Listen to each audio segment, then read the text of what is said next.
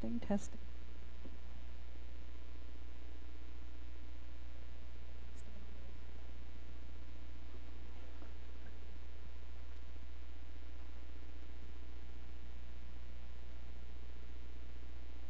Testing.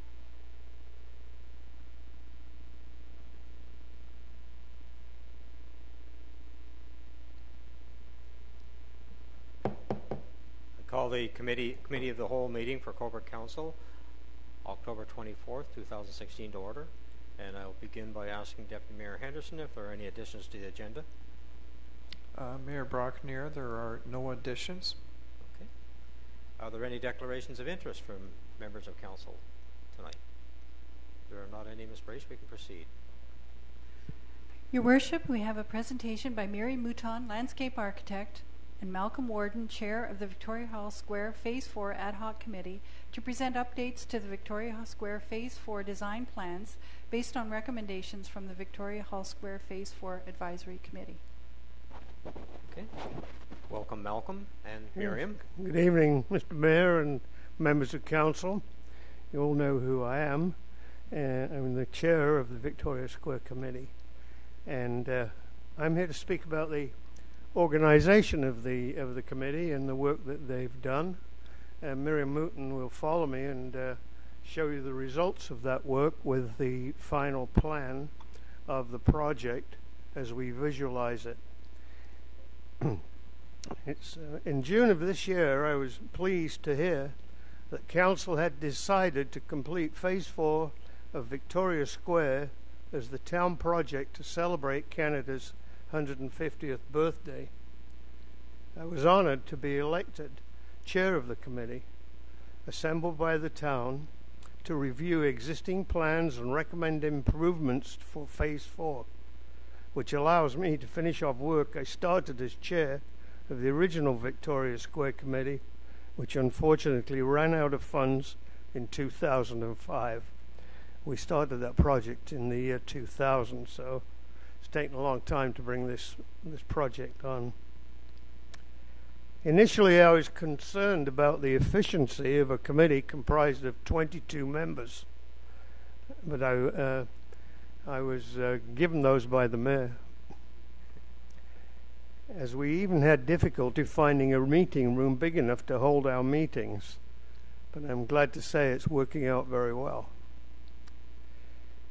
I'd like now to refer to the members of the committee and to show the diversity which was achieved by we had a large committee, but it was very diverse, to get as many opinions from the interested parties in the town and also the public.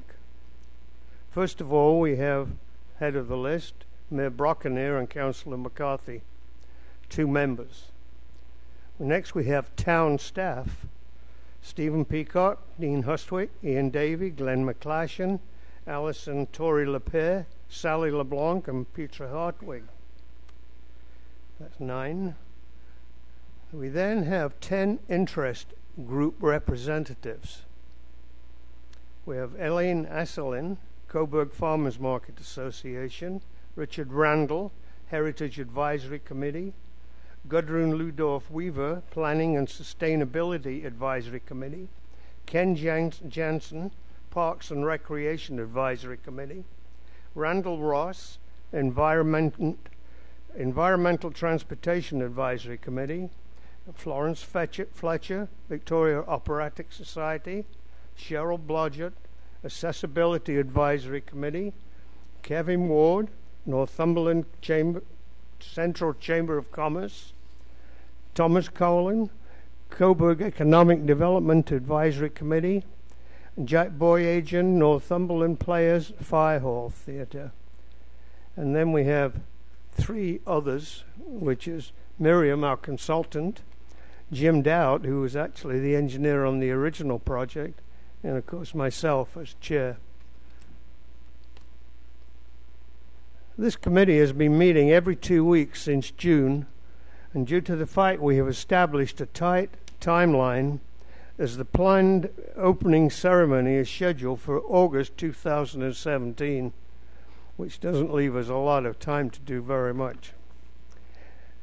I'm pleased to report that we are right on schedule, thanks to the hard work of the committee and our consultant, Miriam Mouton. I have been particularly impressed with the innovative responses we received back from the interest groups through their representatives on the committee. These, and also suggestions received at a public meeting, have been included into the revised plan, which has been unanimously approved by the committee and is submitted tonight for your approval. The committee has also submitted to Council the following names as replacements for Victoria Square, which are Coburg Heritage Square, Coburg Market Square, Coburg Civic Square, and Victoria Market Square. Councillor Deborah McCarthy set up a public art subcommittee comprised of herself and Stephen Peacock, Sheila Stewart, Jim Dowett, Ken Jansen, and Richard Randall, Mike Dupuy. And they were to prepare terms for an artist competition for artworks in the square. This is an ongoing project, and I believe she will be reporting on that next month. The members of my committee are very enthusiastic about this project and have all agreed to continue serving until it is completed. We are also considering a fundraising project, selling engraved pavers like we did the last time, so that the public can feel a part of this project and have a place in Coburg's history. I'll now let Miriam explain what our final plan, what changes are compared to the one which, our preliminary plan, which was before you, I think, last August. Now, Miriam? Well, thank you, Malcolm. Welcome, Miriam. Thank you very much, Mr. Mayor, and thank you for the invitation to speak to you this evening. Have I got the microphone in the right spot? Okay. And so there's a couple of audio-visual materials that I would like to present this evening, and we will start off with the video. The video was prepared for the public meeting, and that was in the middle of September. And following the video, I will be showing you a PowerPoint presentation, which will also include some of the revisions from the feedback and from the public, and the committee itself. And then I will open that up to any questions. Just to check, in your council agenda, you also received 3 pages of summary notes prepared by myself in response to the feedback. There is a Excel spreadsheet which has the comments from the representatives on the committee, as well as questions and answers from the public meeting, and that's a detailed one. I'm not sure it was in your council agenda, but that is available through the committee secretary. Also part of your agenda this evening is the latest version of the plan for Victoria Square, and I will have a chance to review that with you later. So we'll start with the video.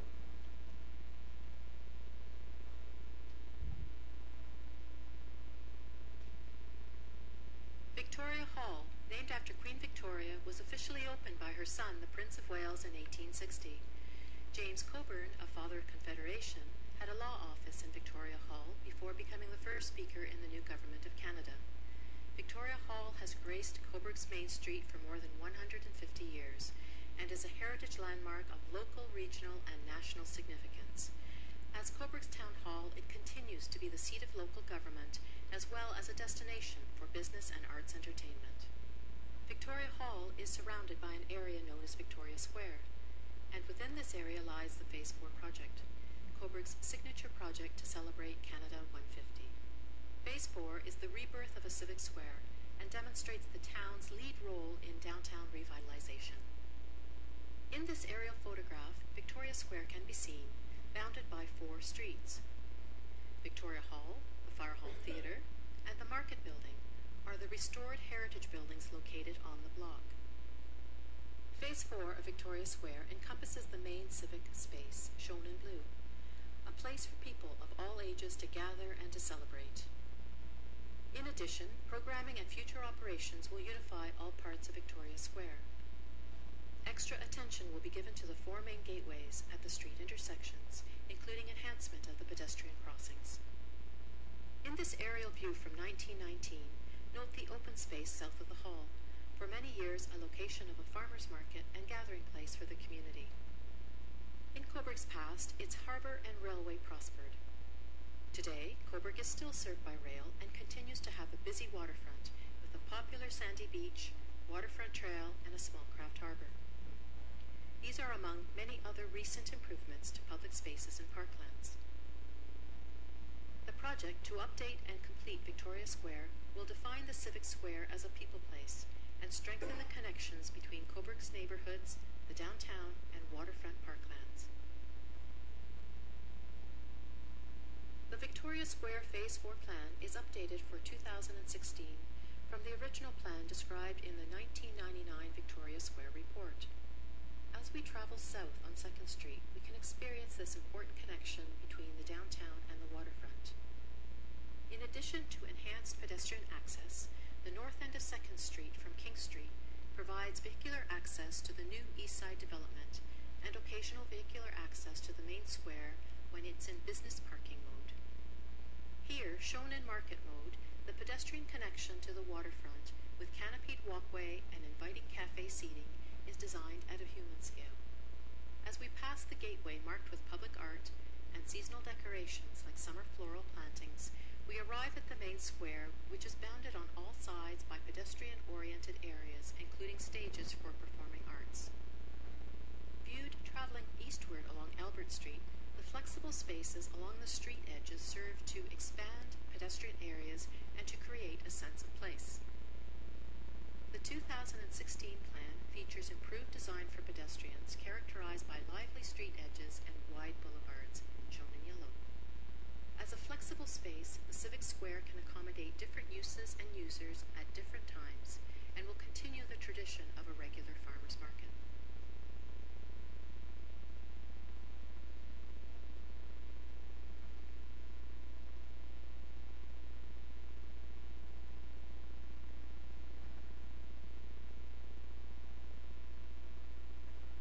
In event mode, the entire project area becomes a pedestrian zone. In business mode, the central space becomes a parking area with access from Albert Street or south from 2nd Street, shown in orange. Additional vehicular access to service events is located along the north side of the market building. A main goal in design is to meet or exceed standards for universal design, which include accessible design and function for all. The updated design also includes sustainable development standards such as biofiltration areas and permeable pavements where surface water is absorbed into the ground, here shown in purple. In green, the trees and green spaces provide sheltered seating and quiet areas. Outdoor areas for events, including 3 stage platforms, in red, and their related service areas, in blue, are both indoor and outdoor. The market building will house a public meeting room as well as an office for tourism and downtown information. Public art, shown as darker circles, will feature prominently as part of the storytelling theme. Art will also provide creative wayfinding, suggested here in the mauve locations. In celebration of Canada 150, our theme is storytelling. This Civic Square provides a platform to share our stories, our history and culture, day-to-day life, and our hopes for the future. Join us in Cobourg. We invite you to participate in the story of our community.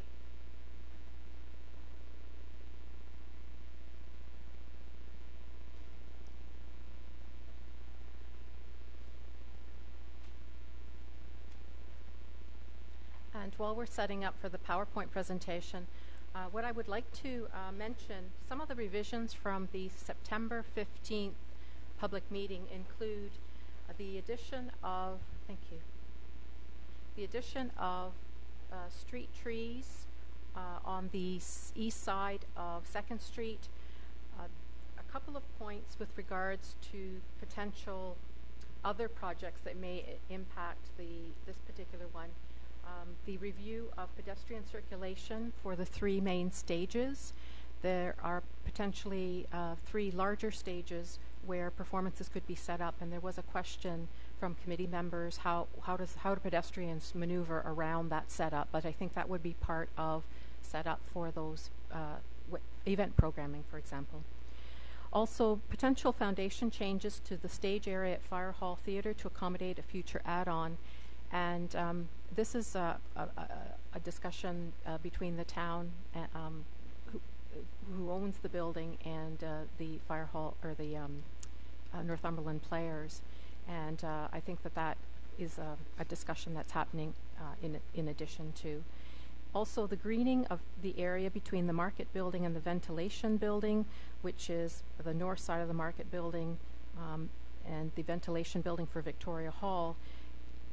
What I had added was planter boxes because it is a utility space, and one thing I've also added since the last meeting of the committee was that there should be some consideration for the generator, which is a necessary item for Victoria Hall.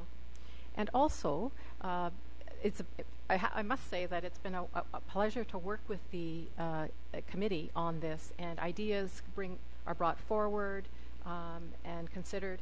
And the item of a rental bicycle operation, that might be something that could be added to the square. So every meeting there's 1 or 2 items that get refined or brought forward for consideration. So I'd like to start the PowerPoint presentation.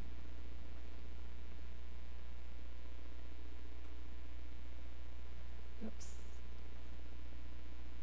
And it's a right click for the next, for that one? Or is it a left? Yes?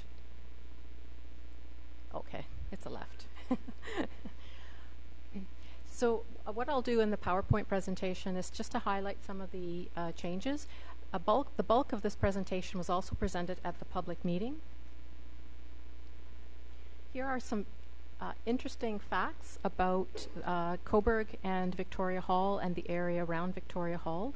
And as you know, that Victoria Hall is a National Historic Site opened by the future king, who was Prince of Wales at the time in 1860.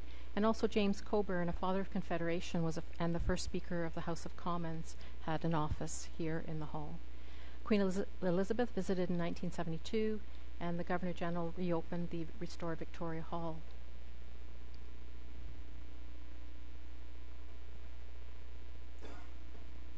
Victoria Hall phases 1 and 3 were worked on by the original committee, and many of the principles from that time are still applicable.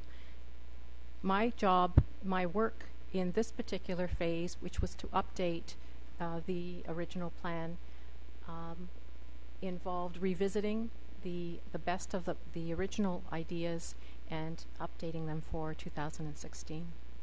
Some of the features from the original plan which still exist. And as Malcolm mentioned, the name pavers are quite popular. Over the course of time since the original plan, the town of Cobourg has made incredible effort and investment in improving the waterfront parklands and also to strengthen the connections between the waterfront, the downtown, and the adjacent neighborhoods. I wanted to add some pictures to show that there are activities at night, and for example, the Busker Fest in the 2 photos on the left was in 2015. The Christmas Magic, that is a picture of Christmas Magic in Victoria Park, but as you know, it was moved to the waterfront, and I think there's great potential to carry the idea through to the downtown. The Phase 4 design, which is identified as the 2003 plan, was what we started with. And back in 2003, it was ready to go, but it was never completed. So here are some pictures of what the area looks like today and how it's used.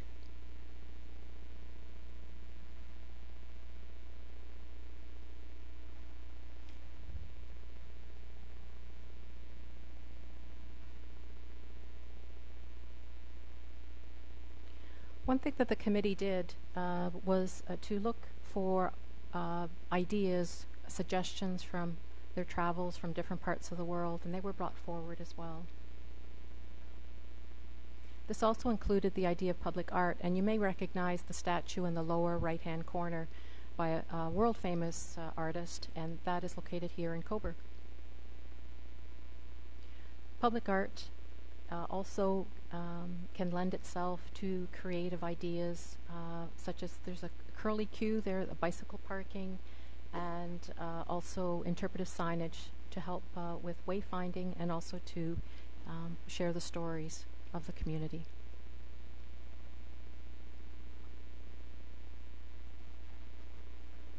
I worked on the master plan or the concept.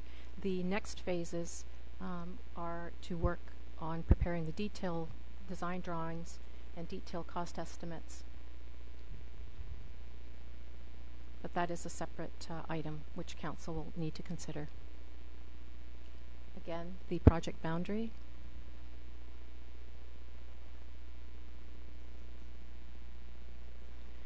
Now, what I would like to point out in this photo, if you look at the 2016 plan update on the right, is dotted lines which suggest parking layout.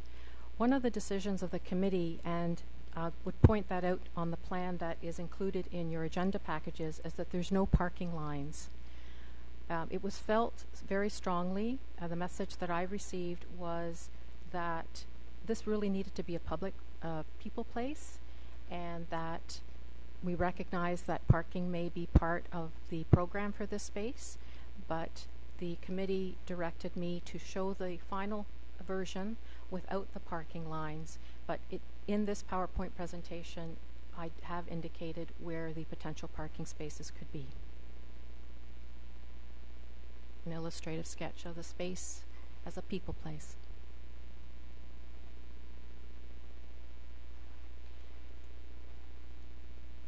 There are 4 main recommendations which I have been able to pull together. And as I'd indicated earlier, there's a 3-page summary which is available, as well as the Excel spreadsheet, which is a verbatim account of the feedback from the various committee members, their organizations, and also my response to those items. But the first item, to create a pedestrian space, a people place without vehicles. This statement of intent guides priority of uses and users in detailed design. It was a strong message to me that this must be a people place. It must be designed as a people place. If you can fit in a parking lot every now and then for the parking of vehicles, that's great. Despite the fact that there is indication that this should be a strong people place, there is recognition that parking in the downtown is a valued commodity. The project themes which arose are of connection, accessibility, and storytelling. And this is where public art and creative messaging have a very important role. This is very much a flexible space. The different spaces, they also require servicing that can accommodate the various uses that can happen here. This, perhaps the bollards would be able to hold posts to hold up shade sails, other protective coverings, so that we need to build in the foundations to make sure there's enough electrical outlets, other services like accessible public washrooms, and also to ensure the safe separation of pedestrians and vehicles. The use of lighting is very important to expand the programmable space and the programmable time that these spaces can be used into the evening, and especially, it's Canada, the winters are dark, and so to lighten the areas, and also for safety. And also incorporate innovative solutions, durable materials, and sustainable development standards as a demonstration of best practices. This includes perhaps things like permeable pavements and so forth, which was also a direction from the committee.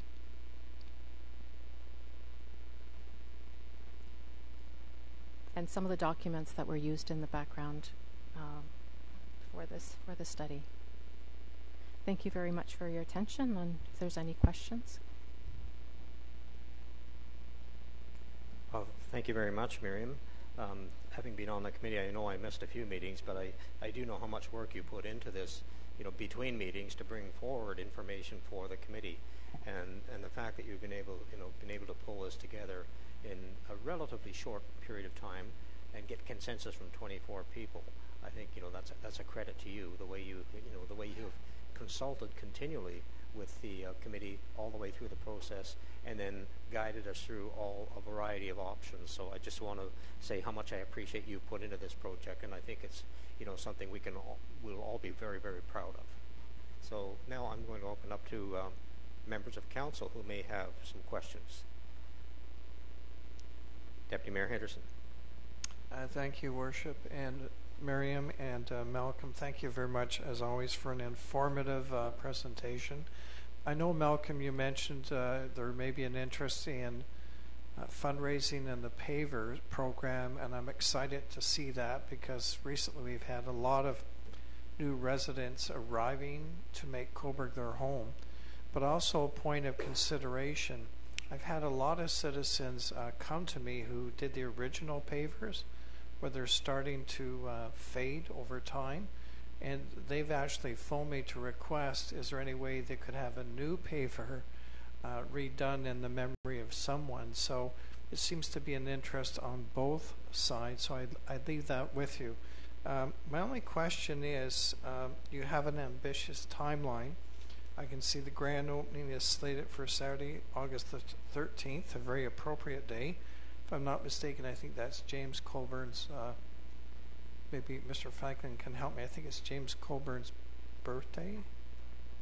Pardon me? Oh, February. Sorry, I'm ahead of myself. So I am ahead of myself. My question is, as we get closer, if you find that date is not working for a number of reasons, would you come back through to this council or just through committee to propose alternative dates?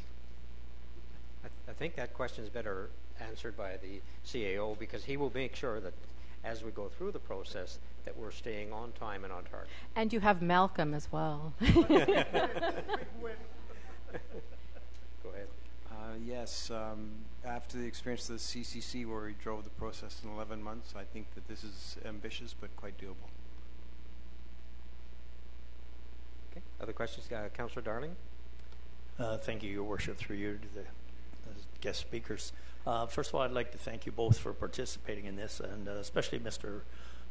Boardman for sticking with it over such a long time, starting something in 1999 and finishing just short of a couple of years short of 20 years is quite a time to endure and stick with the project. Got a long list, so it's going to work. Yes, again, thank you kindly, both of you. Any other questions? And obviously, it's been well received, Miriam and Malcolm, so I think we can move forward from here. And there is an action item on the agenda tonight, so we'll be dealing with that later. Your Worship, at this time we have a delegation by Tony Farron, Rotary Club member, and Dr. Bob Scott, past trustee of the Rotary Foundation, requesting proclamation of November 25th, 2016 as Rotary Foundation Day in the town of Cobourg to recognize the 100th anniversary of the founding of the Rotary Foundation. Okay. Welcome, Dr. Scott and Tony. Thank you very much. Your Worship, members of council, thank you for the opportunity to present our request that 25th November 2016 be declared Rotary Foundation Day in the town of Cobourg.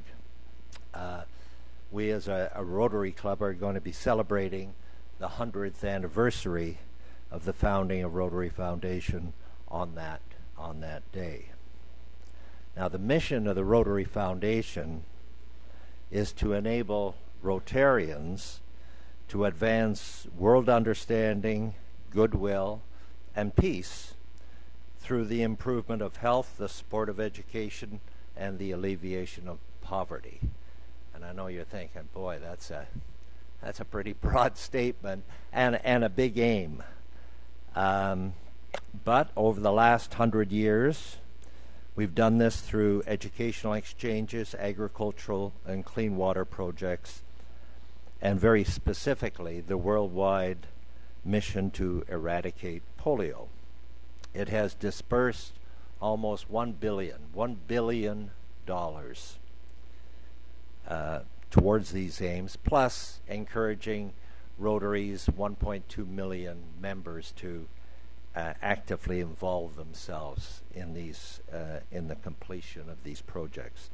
Now, I'd like to turn this over to Dr. Bob Scott. He was past chair of the Board of Trustees of the Rotary Foundation, and he's going to describe highlights of the Foundation's work.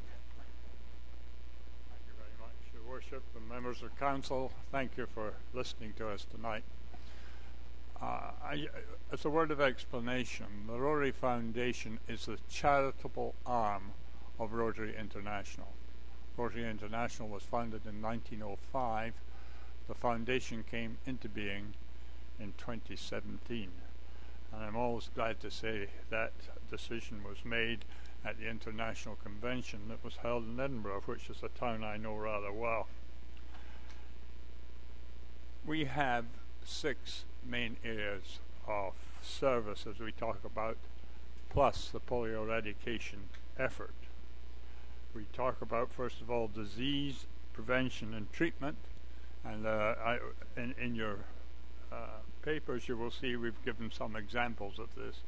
And the Rotary Foundation funded Family Health Days in Africa in 2015, and to places where there's never been a doctor, and I've traveled to many of these places and can see the benefit that the foundation does.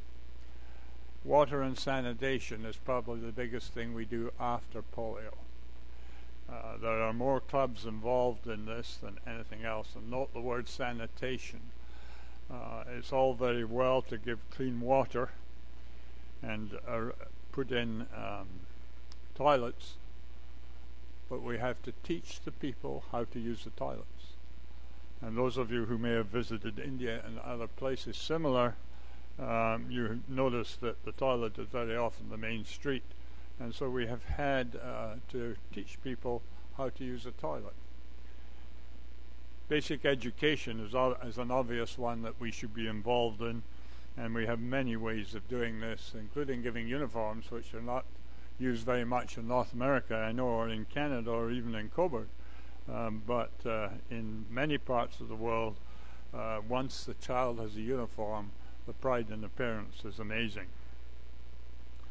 Economic and community development. The big one here is microfinance loans.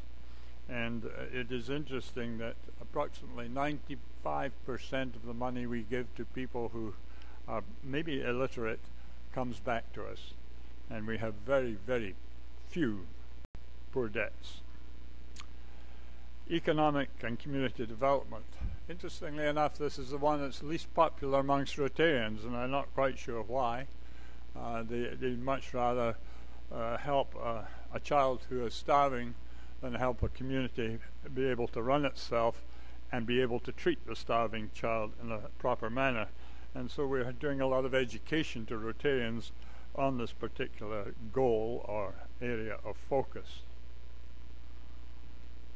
Peace and conflict resolution. Ever since we started, really, this has been one of the main thrusts of Rotary International and its foundation. And we have been very involved in, as you see from your notes, as early as 1914, the Rotary Convention adopted a resolution that said, lend its influence to the influence of peace among nations of the world. And we've had many peace conferences and run many peace conferences. And we're very involved in the start-up of the United Nations in Los Angeles 70-some years ago. And there was leading Rotarians who helped write the constitution of that organization. And in fact, today is United Nations Day. I gathered from an email I received from someone else, because it leads me to the Polio Plus program. That is the one I think probably most of you have heard about. It's the one that has helped our foundation gain some traction amongst the press and others. We're not very well known. We're not like the Red Cross, etc., and yet we give out billions of dollars. And this year we're aiming to raise $330 million amongst 1.2 million Rotarians. And it concerns us that we don't have as much publicity as we should get, or we feel we should get, and therefore our request for the declaration of a Foundation Day by the city of Coburg would be tremendous. This is also World Polio Plus Day, and in many communities, including huge celebrations are going on in Toronto with lighting of the tower, etc., which I might have been at, but I thought it more important to come and talk to you folks instead. But we are very close to eradicating polio, having put in now $1.4 billion.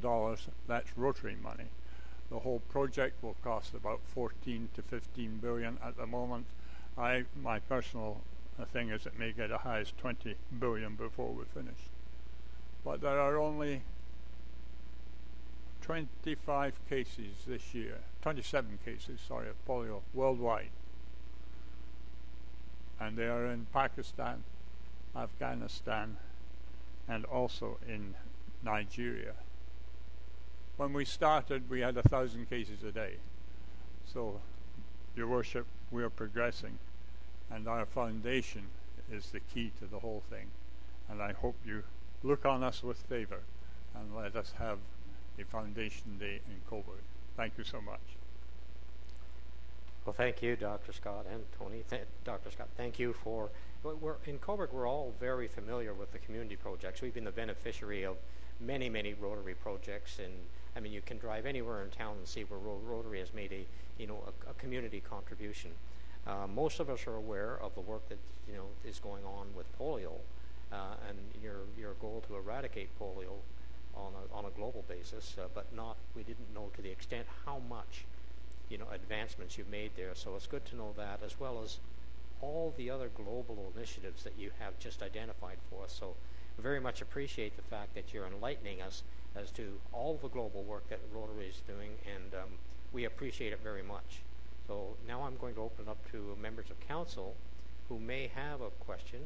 Councillor Rowden. Thank you, Dr. Scott and Tony. That very good presentation.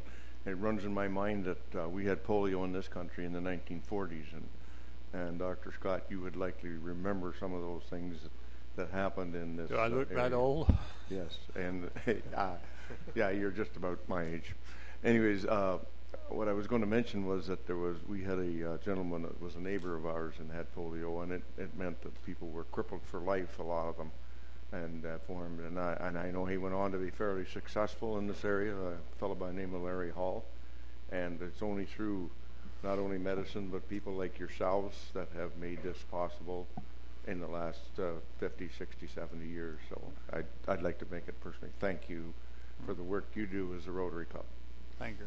I knew Larry well, of course. Okay, Councillor McCarthy. Thank you, Your Worship, and thank you for outlining the 6 areas of emphasis of your work. I, too, have worked for charitable foundations, and you're right, getting the message out there that what you do. And I'm wondering, in terms of your infrastructure, if the foundation has got a marketing, social media staff member, or is there some support to getting the message out, or is this completely volunteer based? No, we have a huge staff. We're worldwide, as you understand, and we claim 185 countries, and so we need a professional staff, and that is in Illinois, in Evanston, Illinois, where our headquarters are. We send out stuff in 7 different languages, so obviously we need a large staff. And in fact, at the headquarter building, right at this moment, we've got about 600 employees, which is heavy. But when you consider the 7 languages that we have to put everything out in, it increases the staff numbers and does increase the cost a little bit. But we're also very, very proud that every dollar that is donated today will be spent 3 years from now. the interest and that we get on the funds donated is used to run the organization, to run the foundation. And yes, we really do need a professional staff to help us. Deputy Mayor Henderson. Thank you, Worship.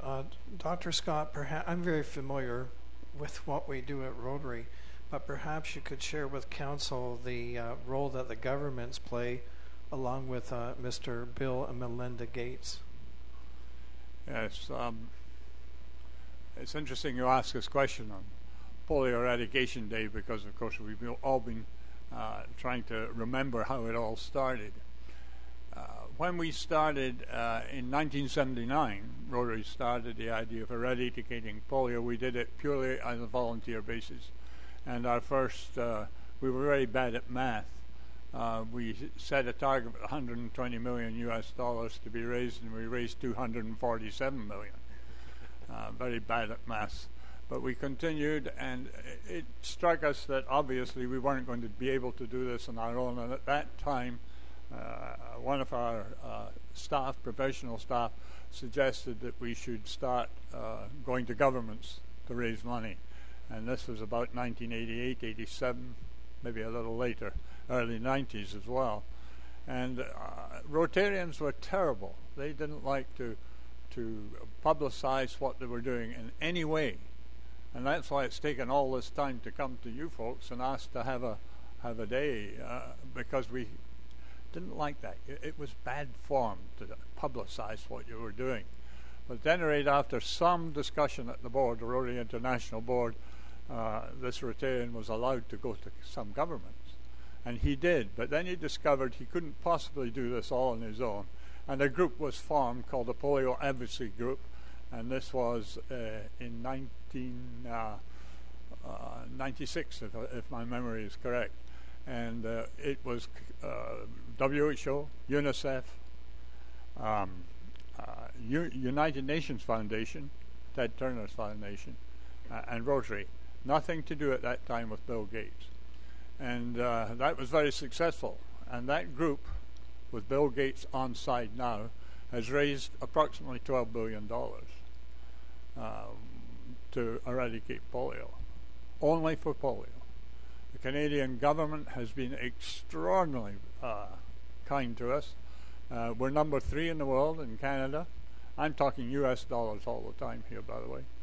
And we come behind the United States, who originally gave us $11 million, and we chased them pretty hard, and they now are way up, giving us about 125, last year they gave us $156 million US dollars. Canada is third after US, UK, and we are third. We're ahead of many other countries who expect to donate money, such as Japan. We've had great difficulty with the Japanese, but we work with all the governments, and thank you for the question, because we couldn't do it without the governments. And Mr. Gates came on side about 10 years ago, and having his organization behind us has been a tremendous help. I've dealt with the man personally on several occasions, and he's a hard bargainer, I can tell you, but he is determined to eradicate polio as well. But please, Your Worship and members of the Council, please don't think that the foundation is polio. Polio is separate.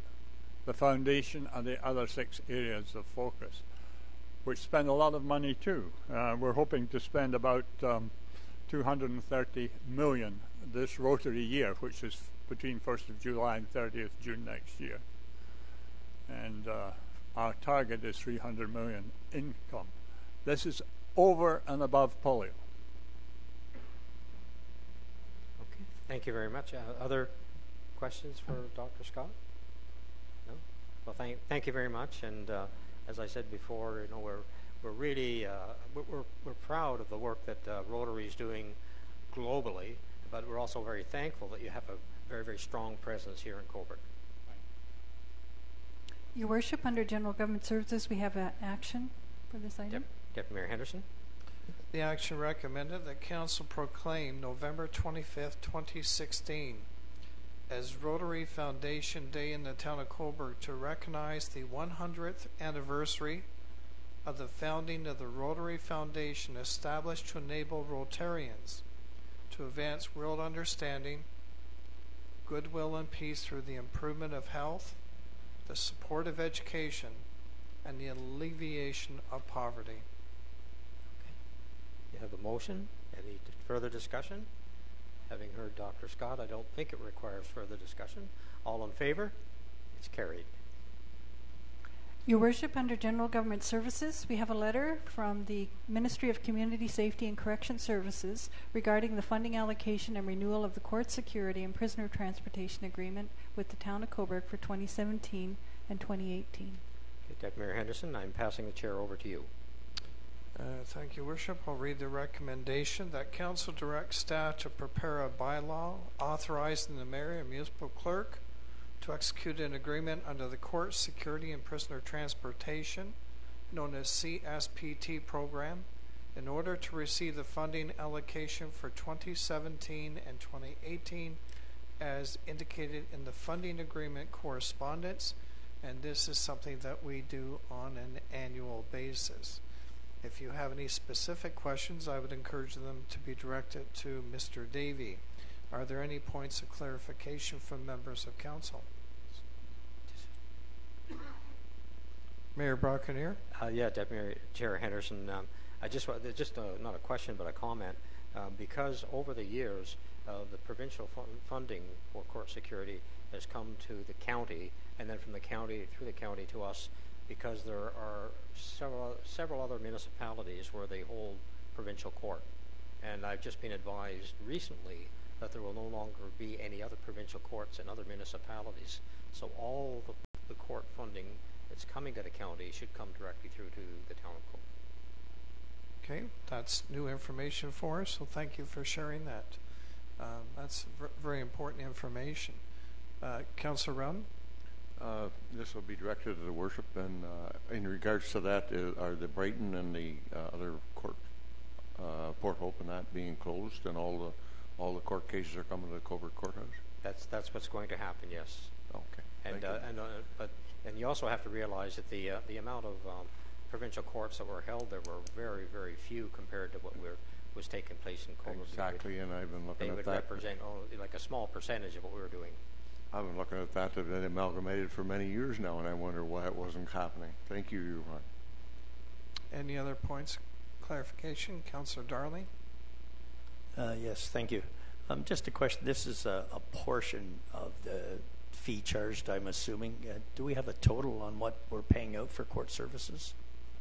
I'll refer to Mr. Davey, our treasurer. Yes, I'd have to look that back up in the budget book. I don't have that figure in front of me. Okay, I'll look forward to getting that in future. Thank you. Mayor Brockeneer? I just wanted to, yes, if I may, Chair Henderson. So we had an agreement with the county several years ago that they would give us a certain amount of money each year, because to recognize that we had already, we had all the costs for court security.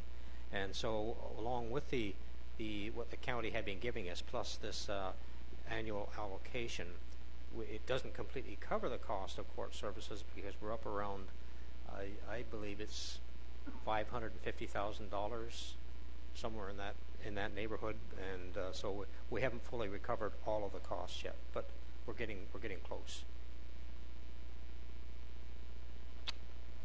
Any other comments? Hearing none, call for acceptance of this recommendation. All those in favor? Against? Carried.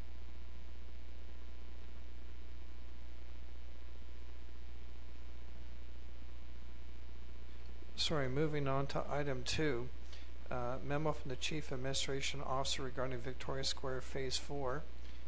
The action recommended, I spoke with the CEO earlier, and it was placed under my portfolio, general government, because of the allotment of finances. But in speaking with Mr. Peacock, I indicated I would like this part particular to be passed over to Councillor McCarthy. And the reason being because Councillor McCarthy has been involved in every step of every one of these motions by her involvement in this committee. So I'll be happy to answer perhaps any questions related to funding, or Mr. Davey, but I would like Madam Clerk for Councillor McCarthy to take this recommendation on. Councillor McCarthy. Thank you, Deputy Mayor. I'm going to place the recommendation on the floor, and then we will entertain questions or discussions. And there many staff members were involved, but the lead, of course, is our CAO, Stephen Peacock. So, action recommended that Council endorse the recommendations of the Victoria Square Phase 4 Ad Hoc Committee and accept the final design provided in the staff report as a basis for final construction drawings and tender package, which includes an information package.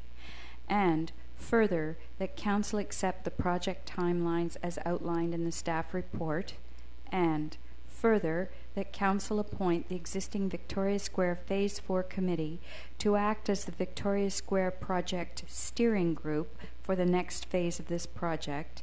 And further, that Council direct staff to proceed with the preparing and processing a request for information and a request for proposal for the public art component of the Victoria Square project in the amount of approximately $10,000 to include a stipend to request for proposal proponents and any costs for professional artist expenses on jury panel.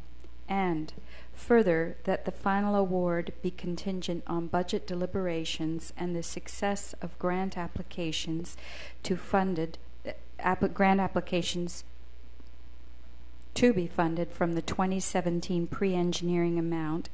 And further, that Council direct staff to proceed with tendering and execution of engineering and architectural services for preparation of tender documents and plans at an estimated cost of $40,000 to be funded from the 2017 pre-engineering account. And further, that the call for construction be contingent on budget deliberations and success of grant applications. And further, that Council authorize that Miriam Mouton, landscape architect, be retained to provide advice and direction as required on an hourly rate basis. And further, that Council select a name for the square from the options suggested by the committee reviews as follows. First choice, Coburg Heritage Square.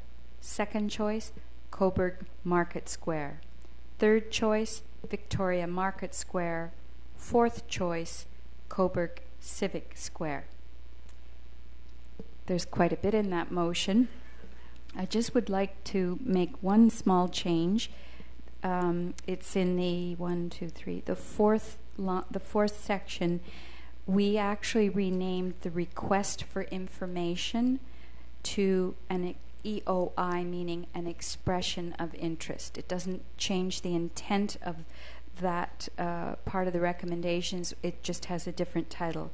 So replace request for information bracket RFI with expression of interest bracket EOI. And because we've received a presentation from the project lead and committee chair, I'm going to ask CAO Stephen Peacock to see if he would like to share some comments, and then I'll open it up to questions.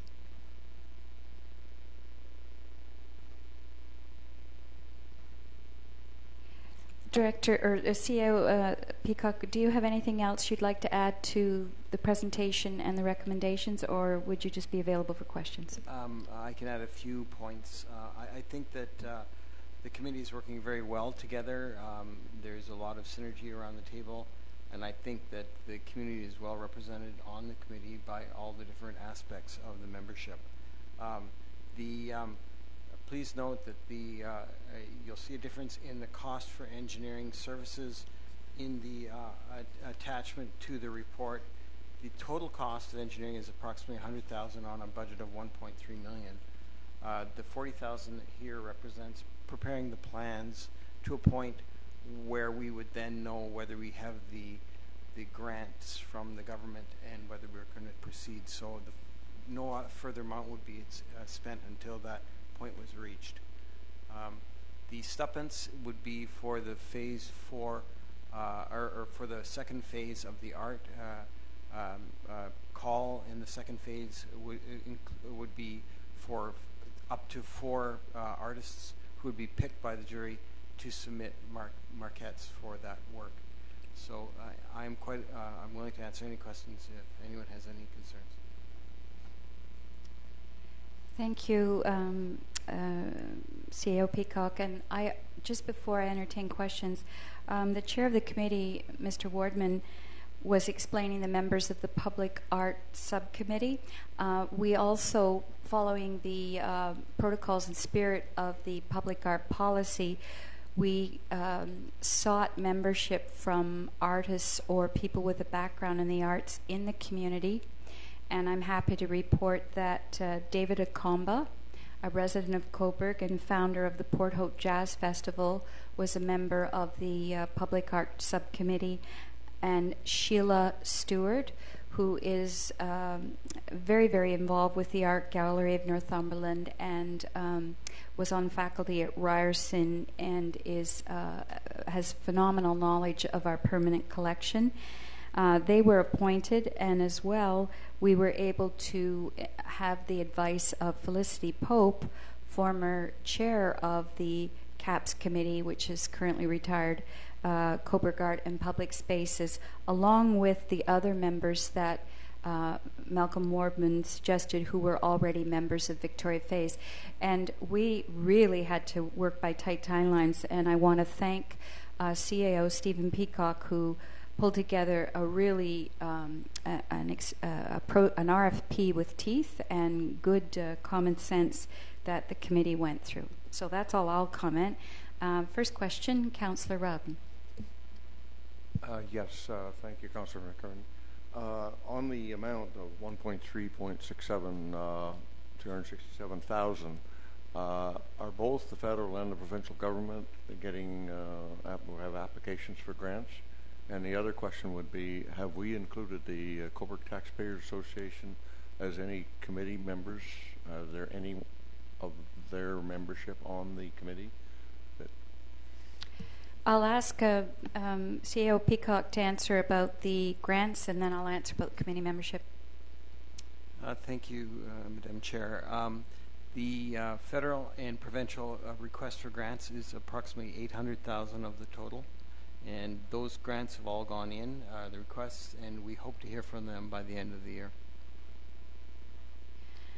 And as for the terms of reference for the committee for Victoria Square, the intent was, when council passed the terms of reference, was to have a representative from each advisory committee, as well as the organizations directly affected by the Victoria Square project, and that would include Northumberland Players and Victoria Operetta Society, because they have their productions in Victoria Hall, and the Farmers Market. Community-wide groups not directly associated with the Market Square or not an advisory committee had an opportunity to provide input, because there was a public meeting for the Victoria Square Phase 4 presentation earlier, and comments were provided.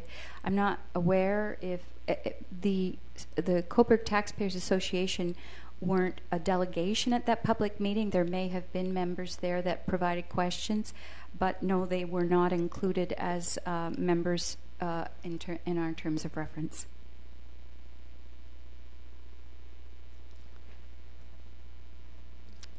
Mayor Brockenier? Yes, Councillor McCarthy, and this isn't I'm not asking for an amendment to the motion, but the motion does call for council to select a name for the square based on 4 recommendations from the committee.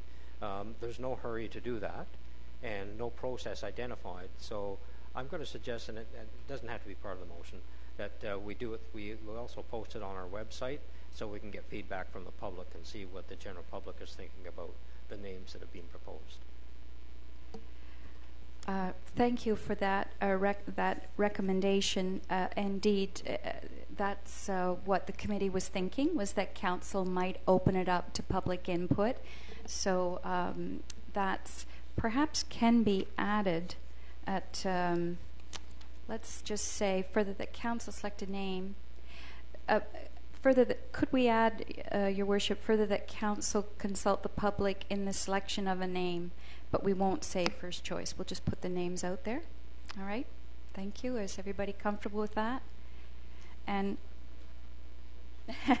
well, you can say about, you can, it will come back to council, obviously, but just to put in perspective, there was voting by our rather large committee, and that's how it played out. And Cobourg Heritage Square was first by quite a few, and then the middle two were kind of close, and then the fourth one, but there are many more names. So just some advice from the town clerk. Should the mayor add an amendment, or can I just add that in to the motion? Okay, would you mind making that amendment then? I'll make. I didn't really think it needed an amendment. You know, it was just something we could do as a follow-up. But if an amendment is, if you wish to have an amendment, so it's written, then I will make that amendment. That council put it out to the public through our website for consultation from the public. And just to say, there is no hurry, but oh, sorry. Did you? Well, okay. We won't worry about process. Are there any? Right. Any discussion on the amendment? Yes, Councillor Darling. Yes. I'm just going to say the mayor stole my thunder there. I was going to suggest the same thing, in that I think this is a good idea that we do go to the public. I fully support the amendment. Further discussion? I'll call the question for the amendment to open the choice of the name to the public. All in favor? No one's opposed, so that carries. I won't read the motion again.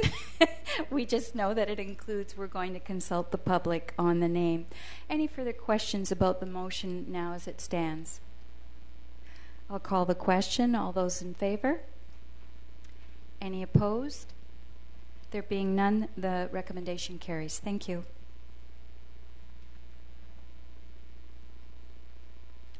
Your Worship, we have Parks and Recreation Services.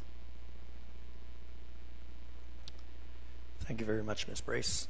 At this time, I have a memo from the Director of Recreation and Culture regarding the Town of Cobourg Arena's utilization report.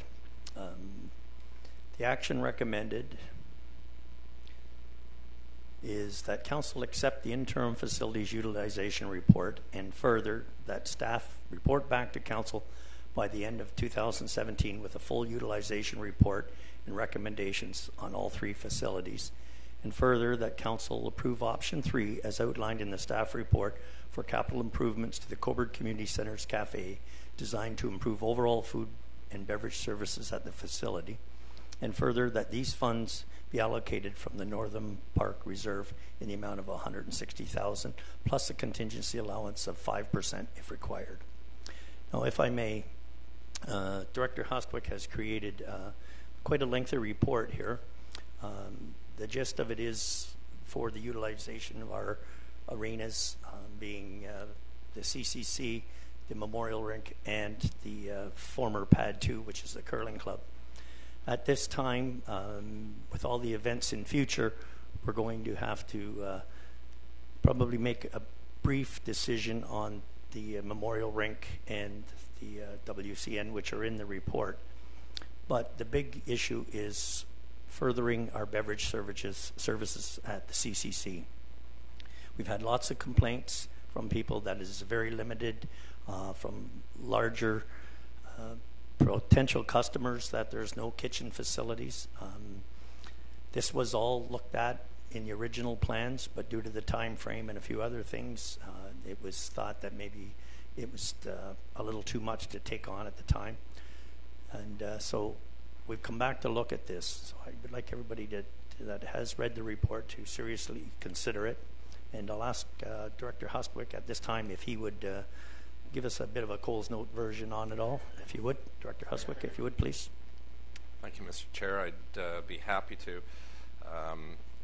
It is a lengthy report, as you have pointed out, and I'll do my best to try to be brief, but I think my comments will probably still be a little lengthy in order to hit the high points, because it is there are a number of important issues in here. But the origin really stems back to 2015, when the former Director of Public Works brought forward a report to Council focused mainly on the memorial arena, but did discuss the Jack Heenan as well. And Council has asked for an update on that for 2016.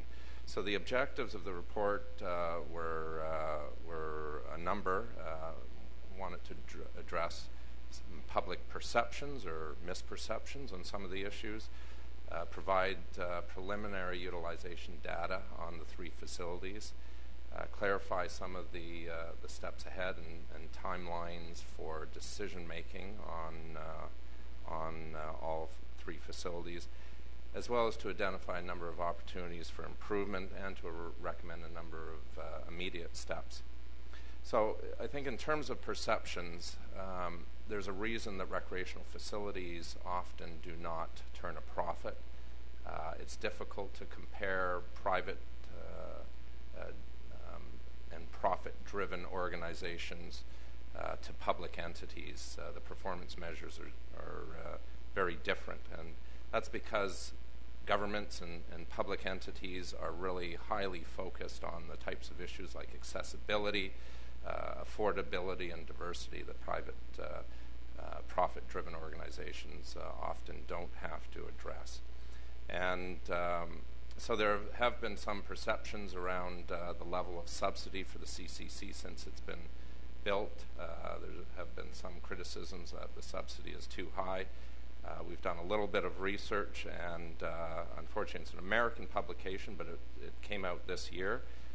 There's obviously similarities between Canadian and American governments and recreational facilities. And the report by the National Recreation Park Association in dealing with the agency performance benchmarks identified that typical entities like ours subsidize the recreational facilities at a rate of about 71%. And I'm happy to say that the Cobourg Community Centre is only at 45%, so a much better performance than indicated by that study. I'm not going to walk through chronologically the report, but I'm going to try to touch on the key items facility by facility. So I'm going to begin with the Cobourg Community Centre. When it first was developed and built in 2011, obviously it has created enormous new exciting capacity for this community in terms of being able to offer new activities. So since it's opened, there's been a number of very significant entertainment and sporting events, including large concerts by Blue Rodeo, Tragically Hip, professional hockey games, and certainly you're all familiar with the World Junior A Challenge. In 2017, we have 3 other very large events that the community is hosting, and the CCC is playing a very significant role that would not have been possible without the CCC. We obviously have the Ontario Men's and Women's Curling Championships, followed by the 55-plus Ontario Winter Games, and then the RBC Cup.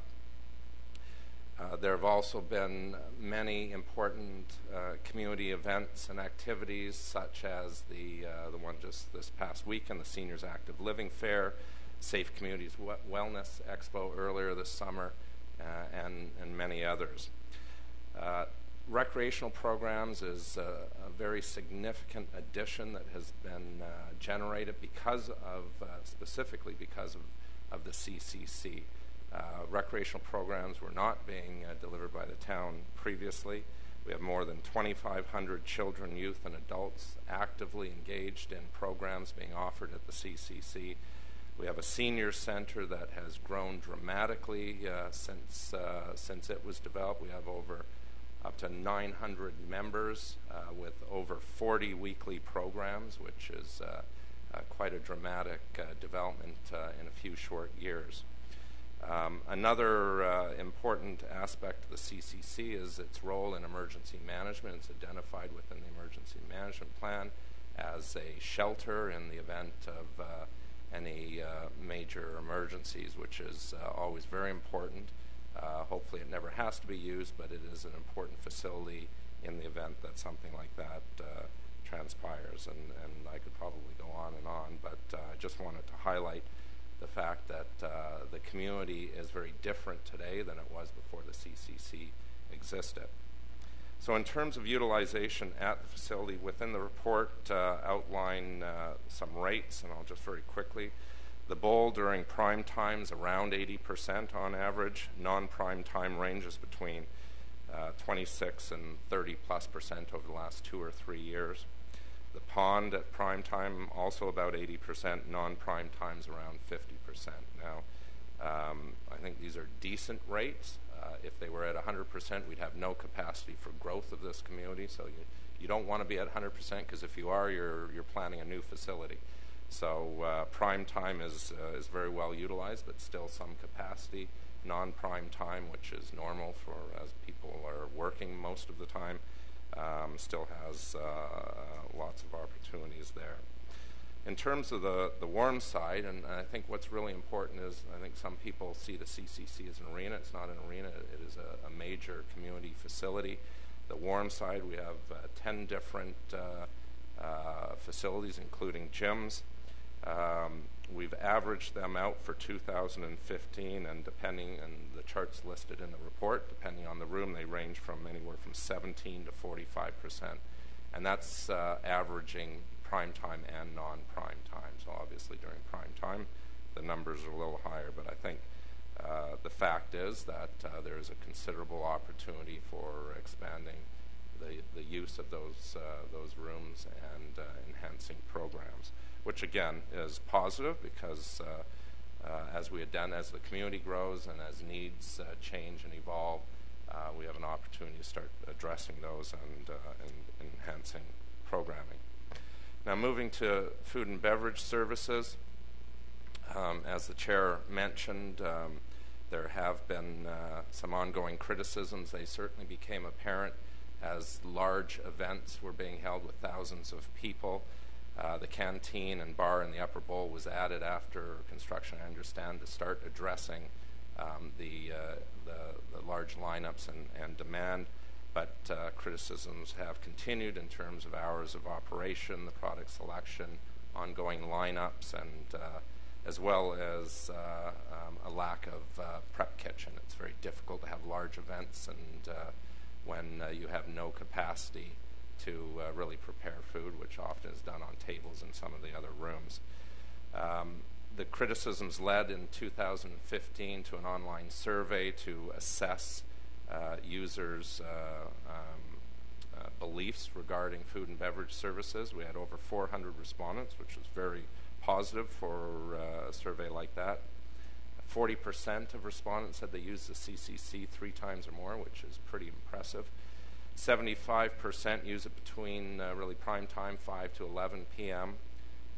8% always purchase products, 36% sometimes, 25% never, and of those 25%, 88% said it's because of a lack of variety, and the selection is very limited. If there was greater variety, 55% they said they would be very likely to purchase products, and another 38% said they'd be somewhat likely. So overwhelming response that better selection, better hours would lead to happier customers and enhanced revenue.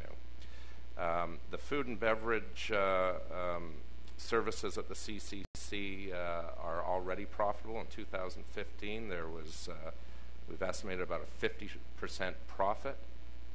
So that's contributing significantly already, even in its limited capacity.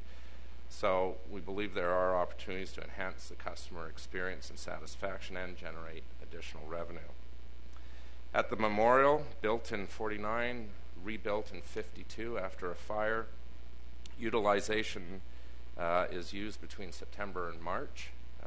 It's mainly used by hockey groups, and it's only staffed during prime time and unstaffed at other times. Utilization rate during the hours that it's open is about 70%, so still quite heavily used. The off season, when the ice is out, it's used as overflow for the CCC, predominantly lacrosse. Condition assessment, structural assessment was done in 2011. I have to apologize. The report actually says 2013, but we finally pulled it out of archives, and it was in 2011. Identified no major deficiencies, only minor recommended repairs and regular inspections. A number of upgrades would be required in order to continue to use it on an ongoing basis, and it's important to note it's not a fully accessible facility. In terms of the future, we are, as you know, in the final stages of completing a recreation strategy and implementation plan that is looking at programming, and that needs to be considered before decisions are made on the memorial. I understand the county will also be doing a utilization study area-wide, looking at different facilities. Those two have to be reviewed jointly. And of course, in 2017, as I mentioned, there's large events, and memorial will be overflow for those events in 2017. In addition, certainly as the division evolves, we're going to be pursuing activation of facilities more, developing new cultural and entertainment opportunities for the community, pursuing a sport tourism strategy, and as we enhance utilization, the potential need for overflow could increase. So those are all considerations for memorial. In terms of Jack Heenan, built in '76, utilization was also, we don't have stats because it's been leased out since 2011 to the West Northumberland Curling Club. That expired in August, so we've had discussions with them. We will be bringing forward a short-term lease extension, and that will be important to allow the curling club to continue and to focus on the curling championships early next year. And after the championships, then they can turn their attention to the future needs and priorities, and then we can engage in discussions about what their wishes are with the facility as well as what the town's would be. Number of upgrades have been noted in there for ongoing use as well. So in terms of conclusions and recommendations, I've outlined a number there in terms of some preliminary strategies that at the staff level we've identified for enhancing utilization as well as generating new revenues, and I'll just quickly go through those. There's quite a number, but I think they're important to highlight. In order to increase the number of regular patrons, we have a number of strategies: organizing more concerts, cultural events, activities to broaden the use and attraction of the CCC throughout the year, enhancing recreation programs related to the recreation strategy, marketing programs much more vigorously to increase awareness and to ensure they are all at full capacity, as well as really understanding the needs, the programming needs of the community much more thoroughly, potentially building a loyalty membership program, developing a sport tourism strategy, as I mentioned, and looking at enhancing our corporate business strategy. In terms of extending the length of time patrons stay in the facility and the amount of money they spend, looking at scheduling programs that align and encourage consecutive use rather than people coming in for a half hour or an hour and leaving, looking at how we can keep them engaged in the facility, enhancing the ambiance in the facility with more passive activities, and that can include many different things, but photography shows, art shows, really utilizing the full potential of the facility. And one of the most important ones for the recommendations tonight, improving the facility's food and beverage services, including selection, hours of operation, and the speed of service. And acquiring a permanent liquor license for the facility that provides much more flexibility and revenue generation. And this has been discussed with the police service, and they are supportive. It actually helps for all types of events instead of having to go through special event permits all the time. We have an ongoing license. Continue the conversion of the Grand Hall into a real lounge atmosphere for ongoing enjoyment and use, and expanding the product offerings of the pro shop, so it's not just hockey focused, but meeting the needs of all of the users and becoming much more relevant for the facility. So in terms of the specific recommendations in the report for food and beverage, they're designed to meet the needs of the events being held in 2017, moving the CCC more towards its original vision of becoming a community and cultural facility, enhancing customer service and experience, and those are key themes of the new division, and enhancing profitability of food and beverage at the facility, which obviously will have an impact on the bottom line of the operating budget. So we have 3 different options listed in the report. We have a minimal one, which would simply, option 1 simply adds an additional small deep fryer, which is only a 1 to 2 person capacity. So, but the cost of actually connecting that to fire suppression is a total of about $10,000. So a significant investment. If more than 3 or 4 people order something, even with the second piece of equipment, it's going to result in a lineup. Doesn't expand the selection at all. Option 2 for approximately $75,000 would add about an 8 by 10 foot area that would come out of the current pro shop to add a grill and deep fryer, which would enhance selection somewhat in terms of burgers, fries, and other fried foods. It doesn't provide any additional prep area, so broadening this selection beyond that is going to be difficult. But for an additional $85,000, it would option 3 is a major expansion of the cafe, taking over the existing pro shop, creating a large kitchen with a wide selection of potential offerings and a full prep kitchen that would not only meet the needs of the kitchen, but also meet the needs of large events that are held at the CCC. And the pro shop would be relocated we've actually identified another potential spot within the CCC, but we have 2 other options of relocating that. So the full estimated costs of option 3 are approximately $160,000 to come from the Northam Park Reserve, and we've confirmed with the treasurer that the funds are available to cover those costs. And I'd like to point out that there is a next item that this was reviewed verbally with the Parks and Recreation Advisory Committee last week. They had a very robust discussion, and there was a unanimous endorsement of option 3 that you'll find in your package. There was a strong belief that this was overdue and would achieve the types of objectives I've outlined in the report. Thank you. Thank you, Director Hustwick. Okay, at this time, I'll entertain any questions from Council in regard to this issue. Mayor Brockeneer. Chair Darling, I'd just like to make a comment as someone who's up at the CCC a lot.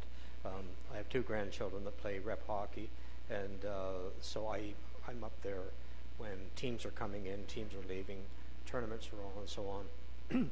So if we're netting $50,000 a year now with what we call a bare bones service, there's no doubt in my mind that if we go to the $160,000 option, and we can probably double the amount of service that we're going to be able to provide the many people who visit there. The routine is that coaches like to have the rep teams come an hour ahead of time to have a talk, do warm up, and so on. So the parents come in, they're at the canteen while they're buying whatever it is, coffee or something to snack on. And then every time the game is over, all the players are rushing up to the canteen to get the service they need and all the products they want to buy. So I think that given that there will be a payback on this, the $160,000 isn't just going in a black hole. You'll see that money come back, and it'll probably be paid for within about it'll pay for itself in about 4 years. And I think it's the right thing to do long term for the CCC. Yes, thank you, Mayor, for your comments. I do agree, as a fellow hockey fan for grandchildren, if they come out of the dressing room and there's no food for them there, the first place they're off to is one of the local fast food joints. So if we can provide it, I'm sure it would be a great benefit. Councillor Rowden? Yes, thank you, Mr. Chair. And I'm the same. I agree with the mayor here. I've been at the arena quite a few times and have been lineups, but I don't know when you'll ever solve the problem of a lineup. Tim Hortons have expanded for many, many years, and they still get a lineup now. If you get a good quality of food and you get good quality service, you'll end up with good. And those are the kind of things we really got to look at. I don't mind spending the money, but we certainly got to look at the service and the quality and what they're going to get for the money that people are going to be spending. And then likely the other thing would be to ban people bringing their own drinks or food in if it's available. I don't know whether that's possible at all, but those kind of things, you see a lot of people bringing their own stuff in, and I've done it myself because I didn't think the canteen would be open. But if it's open longer hours, I don't see why people shouldn't accommodate it. Thank you, Councillor Rowden. Councillor McCarthy? Thank you, Chair Darling. I have two quite different questions, and I imagine Director Hustwit could help on answering. First, on utilization. We've heard quite continuously the success of the seniors being involved in memberships, but you would look at the utilization rate of their room and think, well, what gives? It has a 17.2% utilization. My question is this, because a senior center, I'm gathering that when you say there are 4,740 total hours available for use, but only 816 are used, does the 816 represent booked time? Because I know that center is also used as just a drop by and hang out, and so if it's just scheduled programming and there's a sense of using it more carefully, would that perhaps mean actually having that space available for other groups who need space to meet but are not necessarily part of the seniors programming? Thank you. I would have to agree with you. I'll have to go to Director Hustwit on that, as he has all the available numbers and data to back it up. Thank you, Mr. Chair. I'm not sure I have all of the available numbers, but I believe, and that's one of the reasons it's called an interim utilization report, is because we still have a fair bit of analysis to do in order to dissect all of this data. But I believe that is booked, and I will double check this tomorrow, but I believe those are like booked activities in the facility. So people do come and go, but there's a lot of time that it is vacant. And I know it is a seniors center. I do know the draft recreation study did comment on the opportunity for expanding the use of facilities, including that one. But obviously, we have to be sensitive. But you know, working, I think, with the members of the center, there's always opportunities, I think, for better utilizing facilities, whether it's theirs or others. Again, I think it comes down to partnerships and how we work together to meet the needs of the community and to better activate that facility. Because, for example, on Friday we had the seniors fair and the large hockey tournament. And I'll tell you, it was really exciting to be walking through the halls with the place full of people. And we want to do more of that. We want to make sure that there's more activities like that on the warm side as much as possible, and getting as many people going through there and working really hard to better market and promote all of those activities and programs. And thank you. And I'll just a follow-up comment before I ask my next question. I agree, partnerships are critical, and that, in fact, I believe programming could expand, particularly as we move towards our cultural master plan. And I think embedded in this report is the concept of recreation and culture, because that actually becomes part of active living, so time for social activities and engaging the brain. And it's not just about fitness and those kinds of activities, which is what I think the public thinks of the CCC, but I agree. I see it as a community center. My second question is pretty straightforward. The one word I'm looking for in option 3 for the kitchen, because it seems to open all the doors, is this going to be a commercial kitchen? Because that also opens up options for programming, actually. You never know. I mean, I know we want to have it to generate revenue, but that seems to be something that's needed in a center that wants to have all the options available for providing food and meeting the health unit standards. So is the intent in option 3, would it embody what is known as a commercial kitchen?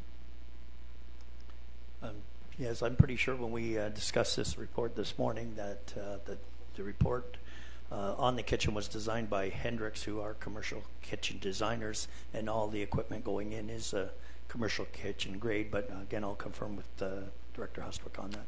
Thank you, Mr. Chair. To Councillor McCarthy, I guess it comes down to the definition of commercial kitchen. So it would certainly be a commercial quality kitchen for the CCC. It would involve prep space for catering. It would not necessarily be designed to cook large convention-type dinners. So it would not be a commercial kitchen from that perspective, but it would be certainly enhancing the capacity and selection of meals at the CCC and allow caterers to come in and prepare those types of large meals. But in terms of actually producing meals on site for hundreds of people, I think that might be beyond the scope of this. And just for that, yes, I agree, but it's also having the infrastructure in place to meet the needs of the health unit, so that an event can occur that allows for food and beverage for who knows, a private event that may generate income, like our concert hall. There's a lot of weddings there.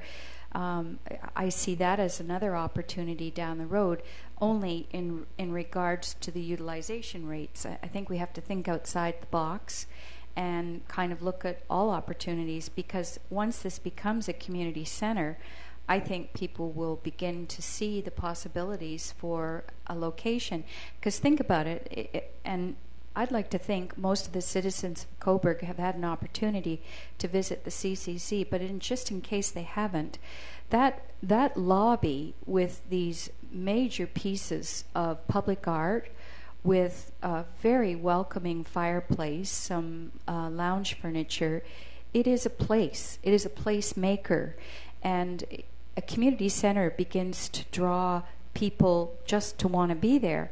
And thinking really outside the box, how about a library extension there? Who knows? Everybody's in that place. And I know from being on the library board, their statistics indicate that the building is 20 years old, the capacity is almost there, and they have to start thinking of expanding or rebuilding. So I really believe that the CCC, with this right, and I do support option 3, can open up doors and allow us to make this a center where, I remember when I did the community campus plan, at that point people were saying there was 22% usage of the CCC. I do see the potential for 60, 70%, and that's what we should be aiming for. Thank you. Thank you, Councillor McCarthy. I think Councillor Sherwin, then Deputy Mayor Henderson. Thank you, Chair. Just a comment and then the question. To Mr. Rowden's comments there, I was in a marina on the weekend. Their canteen was always busy, but I also witnessed young families who are on the edge of budgeting for their kids to play sports have a meal by themselves that they brought in. I don't think that's a very good idea. I don't think we should even think about it. Young families are going through quite extreme measures to have their kids play sports. To ban food from coming in, just sandwiches, I think it's a bad thought, and let go of it. My question is back to the alcohol permit. With that permit, building-wide, where does the liability fall? Does it fall on the town? Are we the one with the permit, or does the individual groups have to apply through us to do this? Where's the liability? It is my understanding that we as a community would be applying for it, but again, it's just in the preliminary stage at this time in investigation, so nothing has been put in concrete yet, but again, I'll confirm with Director Hustwick. Thank you, Mr. Chair, to Councillor Sherwin. We would, I think it would probably be a combination, even though we would have an ongoing sort of permanent liquor license. If depending on the types of bookings and activities that are being proposed, we may still want the organizing group to obtain their own liquor license. So that's certainly something we've discussed, so that the liability is more on the organizer and the renter as opposed to us. But it also, I think, comes down to the types of services that the CCC would be providing for those types of activities. So, you know, if we are providing, I mean, I think the intention is we're moving towards a position where we provide food and beverage services for renters, and we maintain the profits from those activities. So I think it would be on a case-by-case basis. Deputy Mayor Henderson. Thank you, Mr. Chair. Through Director Hustwick, I believe I have the answer, but I'm going to ask it again just for clarity for myself. In terms of the amount in option 3, I believe that includes both the enlargement or the enhancement of the food service, and at the same time it deals with the relocation or newness of the shop for ice skating and the like. Is my assumption a correct one? Mr. Chair, to the Deputy Mayor, that's correct. We've included funds for both the complete conversion of the full space into the new cafe and the relocation of the current pro shop. And we've looked at, as I mentioned earlier, we originally looked at one location. We're now looking at a second potential location, but the funds, we believe, we've estimated should cover either one of those locations. Mayor Brockeneer. Yeah, thank you, Chair Darling. I just want to go back to the utilization report, and just for clarity, I want to make sure that I understand it, and everybody understands that when we're basing the total available hours at 4,745, like if you divide that by 360 days out of the year, you're looking at 13 hours a day, and so that, you know, that's a significant amount of time that's available. Not many places are using the rooms or the activities 7 days out of the week. So to Councillor McCarthy's point, that 17% seems fairly low for the senior centre. You've got to remember that they aren't using it. They're never using it on Saturdays and Sundays.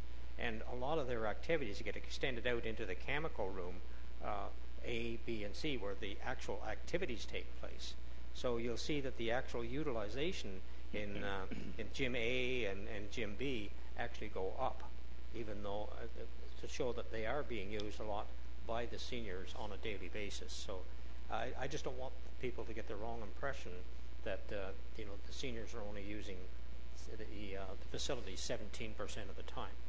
You know, when you take a look at, as I said, 13 hours a day over 360 days, that's a lot of time that we have to fill, and we have to start working on weekends, because a lot of, even the meeting rooms don't get used on weekends. They get used mostly on midweek.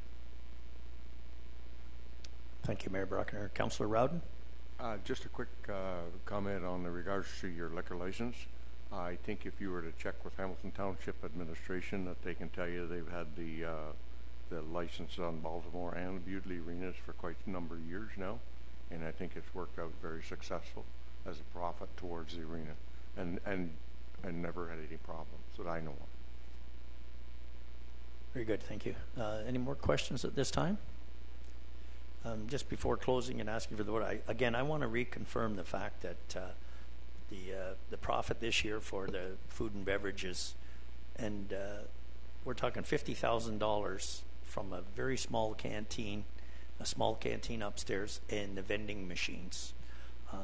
Again, I agree with Mayor Braconier. I think there is a huge room for potential here in increasing the revenues, and I think this is, even though it sounds like a lot of money, when we built the CCC, it was first discussed around the 30 million mark, and it got cut back to 27 million. Maybe if we had spent that extra 3 million back then, it'd be the creme de la creme. But now I think adding this 160,000 to improve the facilities will stretch off long into the future. So at this time, I'd like to ask for the vote. All in favor? Opposed? Carried.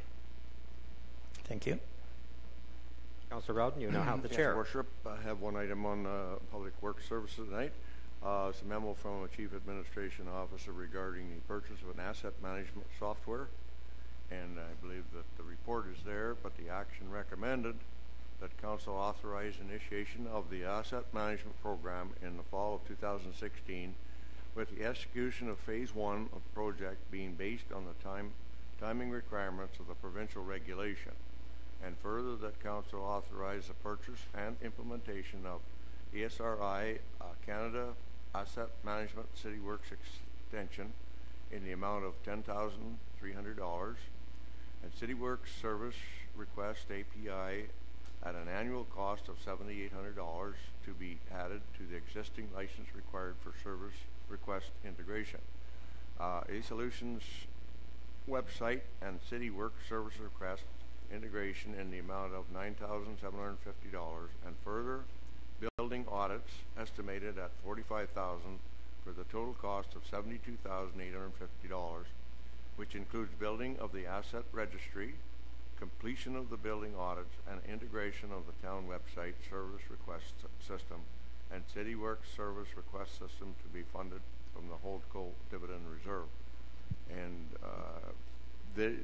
this is something that the government has initiated, that we have to go ahead with an asset management in order to get funding and in the future. And if this is proceeds, we will have a system where it's the same as having a reserve study on a condominium, that you have everything in place, that you know what you have to fix and have to do on a yearly basis up to a length of approximately 30 years or better.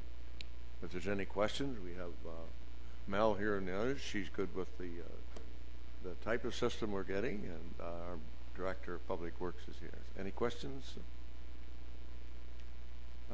Deputy Mayor Henderson?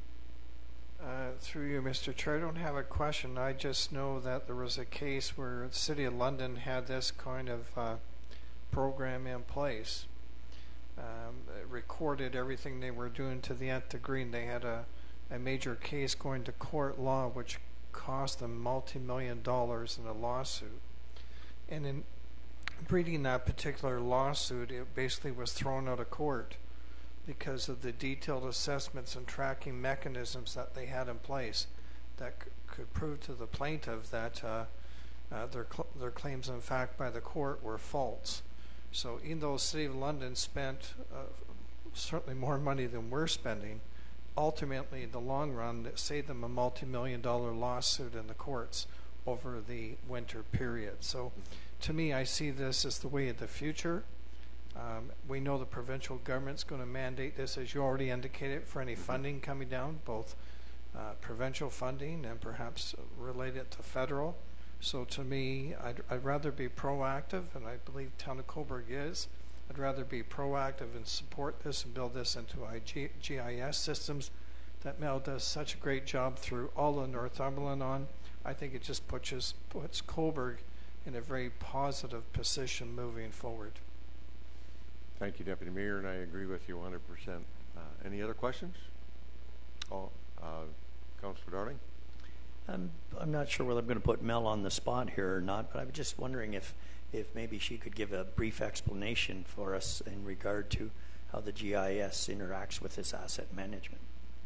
I'm sure she can.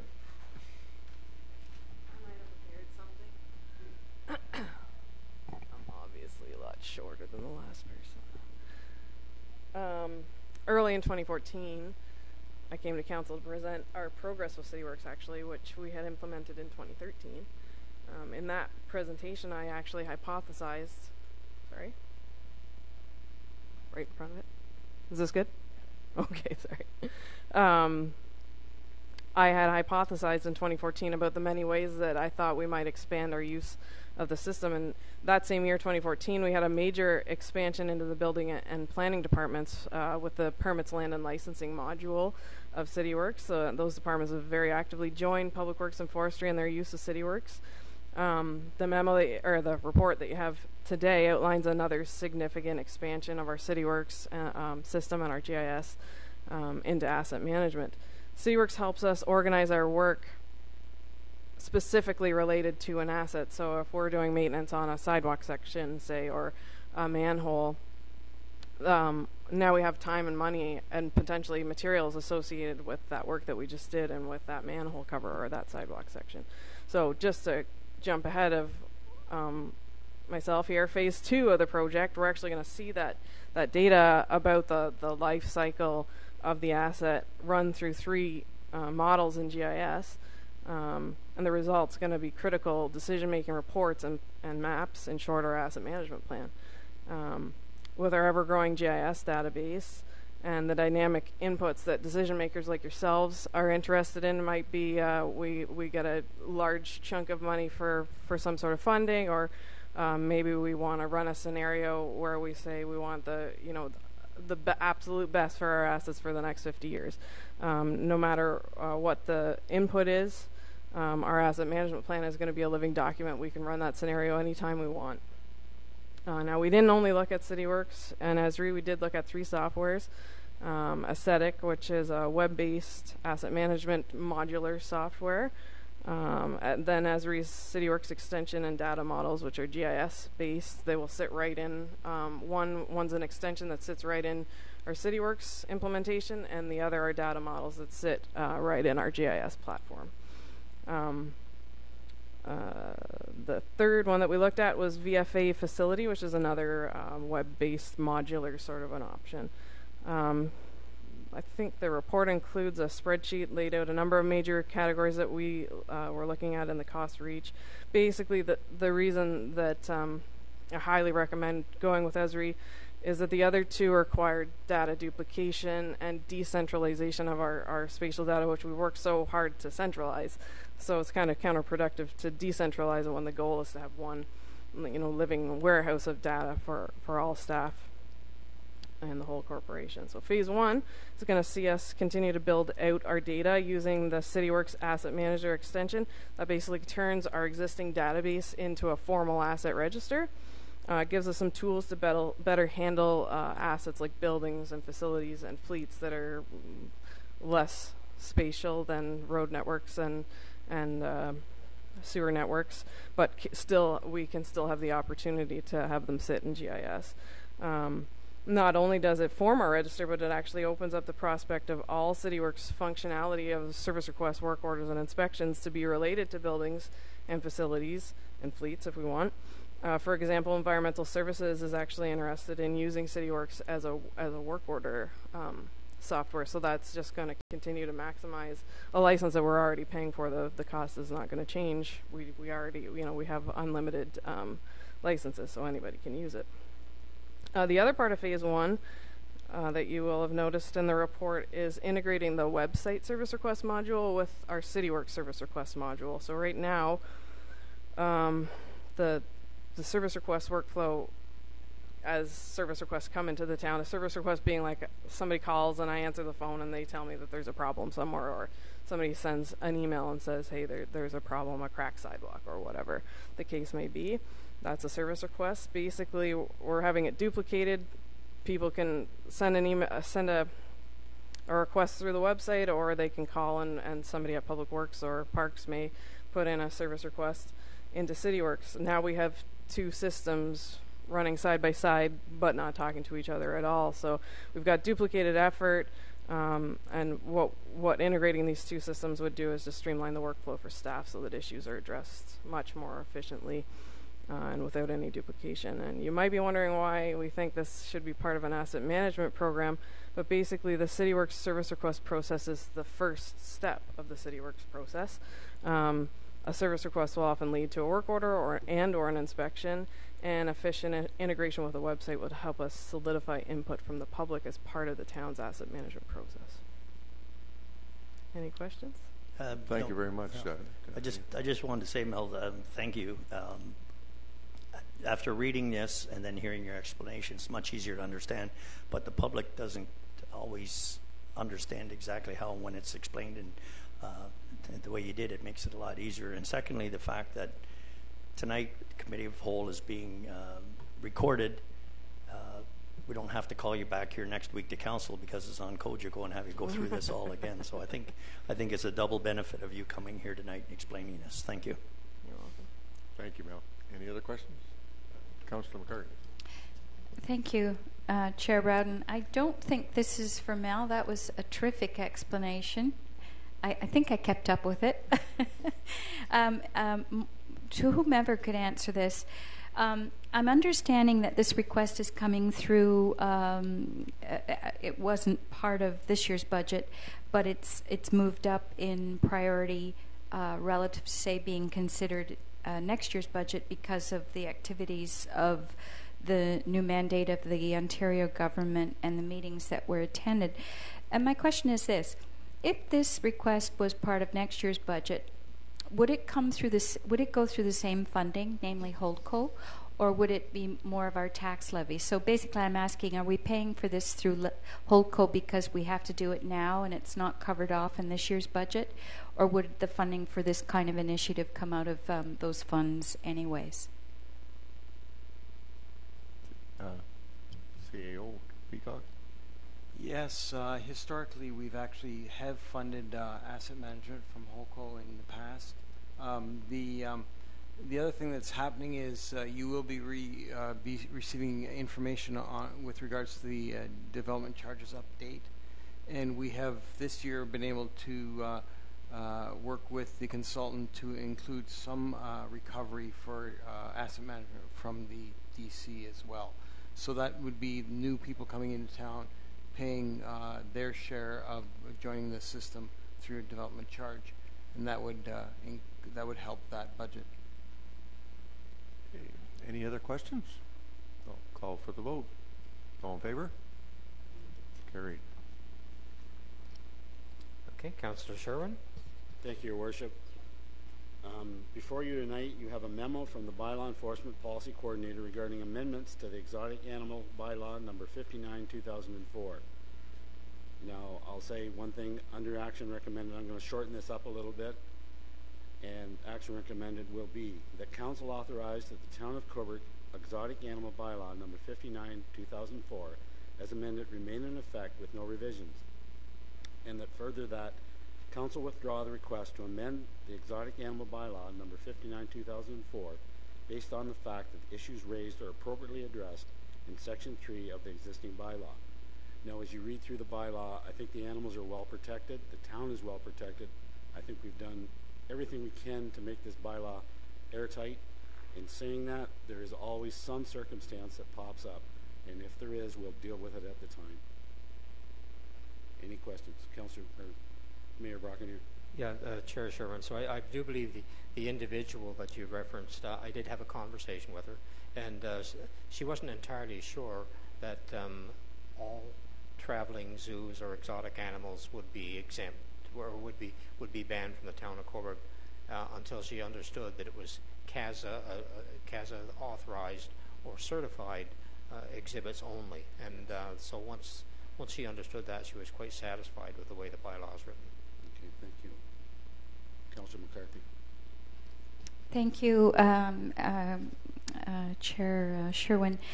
So this emerged this summer at the DBIA. There was an exotic pet presentation, and I'm satisfied that the bylaw will cover off any opportunities the DBIA might have, because we brought that to their attention, and indeed they, as a group, they would absolutely want to respect the intent of our bylaw.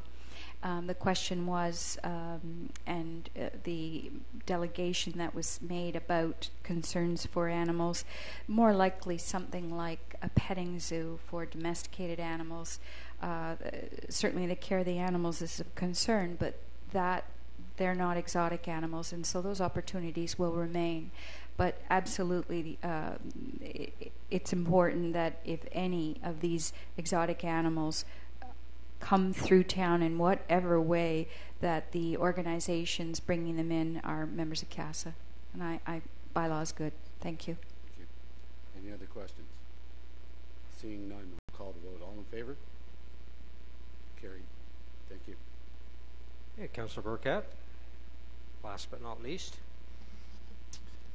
Okay, first off, we got a memo from Planner 1 regarding a notice of complete application for site plan approval, block 92, Lonsbury Drive, Alrose, Stallwood Homes.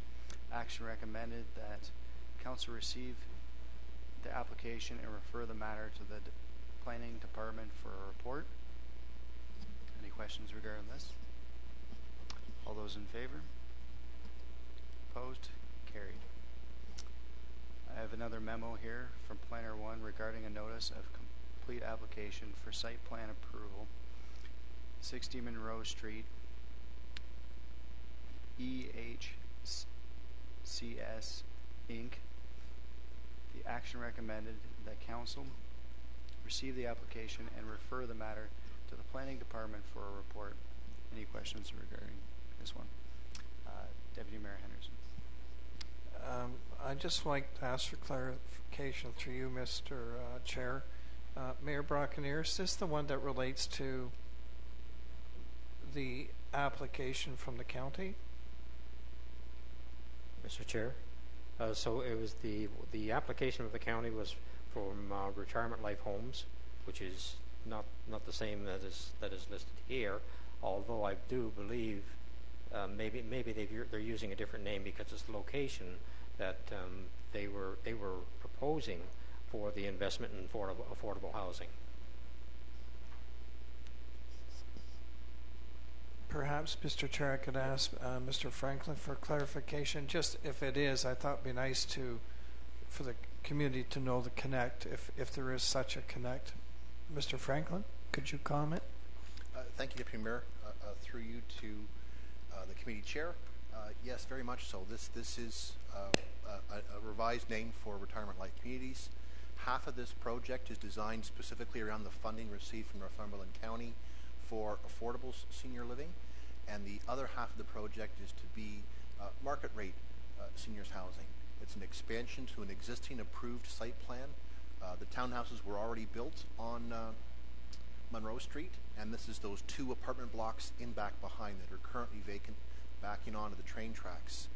They're higher buildings, and they're currently been circulated amongst the staff through the development review team, and we're expecting comments back very shortly, because we know that this project is underneath a very tight timeline with which to spend the monies for the grant from the county for affordable housing. Any other questions from council? Seeing none, all those in favor? Carried. Your Worship, we have a closed session for this evening.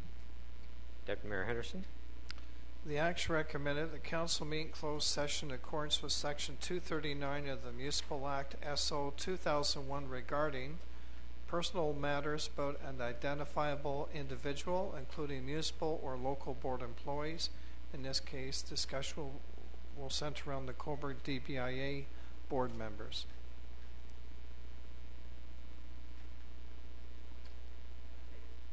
All in favor? Carried.